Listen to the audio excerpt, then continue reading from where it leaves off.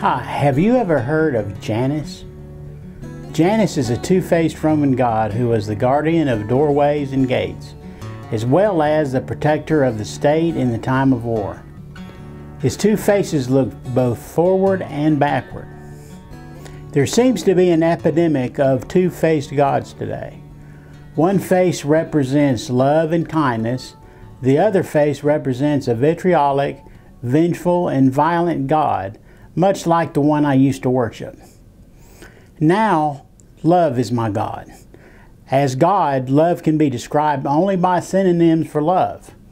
Love has one face and doesn't have to contend with split personalities like my ex-God did. In conclusion, what exactly is love?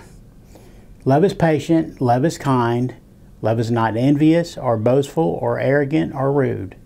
Love doesn't insist on her own way. She is not irritable or resentful. She doesn't rejoice in wrongdoing, but rejoices in the truth.